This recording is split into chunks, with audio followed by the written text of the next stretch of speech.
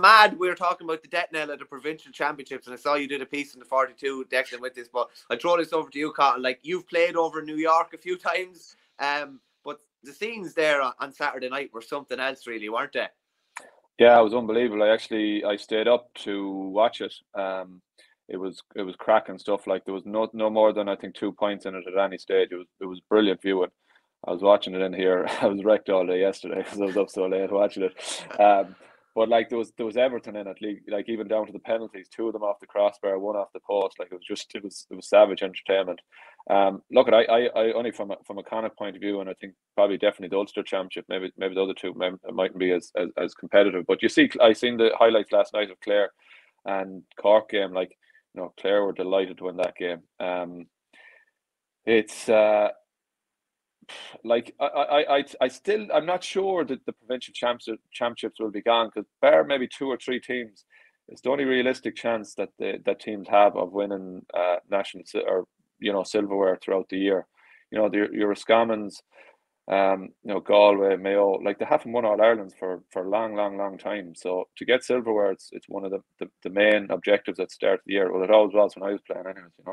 Definitely, yeah. There's only a couple of competitions that you can win. Just a quick one, Deck, on that game in the Bronx. Like, even Johnny Glynn was that fatigued from his efforts. He was just hugging someone on the sideline while everyone else was running onto the pitch. Like, that's the real. I think it's their 23rd time lucky. It's on the champ. It was the first day of the championship, and it's kind of lit up the championship already. It's brilliant. It's absolutely fantastic for them and all the different people involved over there. And it's New York's win, but it's also a win in some ways for London, and it's a win for anyone who's involved in promoting games out foreign lands, like people in Australia and the sandpits of the Middle East and all those places. Like, because there are people that go and live and work in these communities, and all of a sudden then they're involved in a GAA club, and they're doing unbelievable things, like, and they're really progressive. Like, if you look at the clubs, some of the clubs over there, like Rockland and that, they're standalone places with their own facilities and all. That's just astonishing what goes on. So, in terms of football side of it, like, it was always probably going to happen, but at the same time, like, you'd be thinking it might happen in a year where Leitrim or Sligo might be down around position 5, 6 of the National League in Division 4 and maybe only picked up 1 or 2 wins. Leitrim were coming in there looking actually good. And the whole kind of narrative that we spring up now is that shocks don't happen, i.e. an Antrim can never catch an Armagh. We'll get to that like in a bit. But because the teams are too organised and there's just too many processes and they're just too cute and they're too much in tune with what is going on and how to kill the game and all that. And we saw an awful lot of that in Castlebar. But like, looking back over the highlights at the same time, Leitrim left an absolute flood of goals behind them. Like, and there could have been a penalty shot for your guy, the cornerback at the very end. But there's no doubt about it. Like, there's just something incredibly picturesque about that place in the Bronx, and I think that they changed the camera angle this time for it to show a more sort of a wilder scene, that especially that fence up around the baseball sort of background there. Absolutely fantastic for everyone involved. And, like, there's people like Joan Henchy, even Larry McCarthy himself, like, and by God, they have put their life's work into New York GAA, and it's great to see it. And it's great to see even Shane Carty on the Sunday game last night standing outside some pub with a lot of construction in the background. It was good to see even that modern media has moved on and they were able to get somebody like that after a game, because it's such a big thing. Like, and do you remember I think as well, though, like, you were talking about Leitrim there, like, to be fair to Leitrim, like, that was a very strong New York team. Like, if you go, it's definitely the strongest team they've had for probably ever, I would say.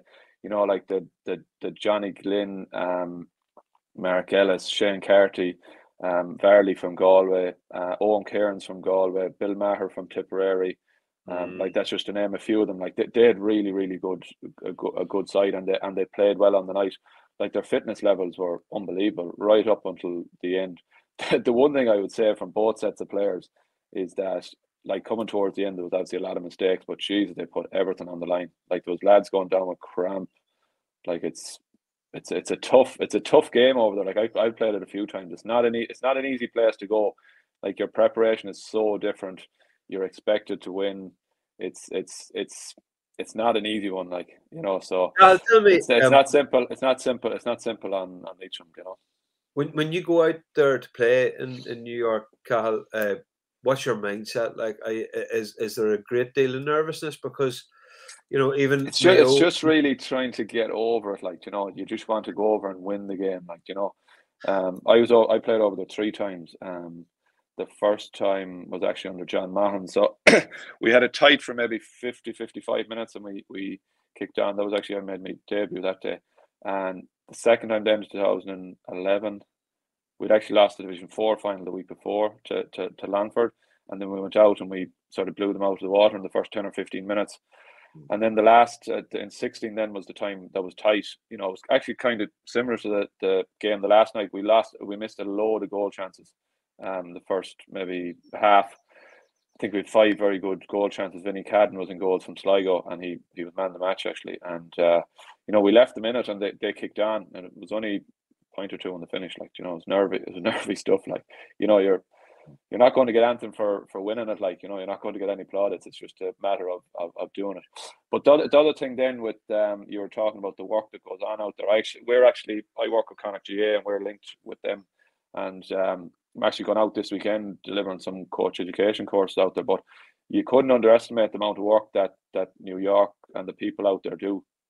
You know, there's 2 full-time officers out there working hurling and football. You know, they came home and won a colleges tournament the Sigerson weekend there. That's, you know, right, they'll have a team coming home for Fela. They've a hurling and a football team. They've actually a hurling and football team coming home for both Felas, and they've a hurling and football team coming home under 17 as well. Them weekends as well. So like that takes serious effort and time from them out there. And I know I'll be doing a few sessions with their squads this weekend as well. But like their Fela team that'll be coming home, like they could have players traveling 2 hours plus to training, you know, on 2 or 3 times a week. So it's brilliant what the Irish community do over there. Like, I think you might have picked the wrong weekend to go out. Now there'll still be a carryover, all right. But I'd say the last weekend would have been better. I'll just leave you on this one. I'm not able for that anymore. Like us all. I'll leave you on this one, Cotton, and let you go then. They face Sligo obviously in a semi-final. Like if you look at Sligo and Leitrim last year when they met in the Tailteann Cup, I think it was penalties that Sligo won, and there wouldn't be that much between them based on Division 4 standings. There wouldn't be that much between them either. Like, is there any chance of another shock?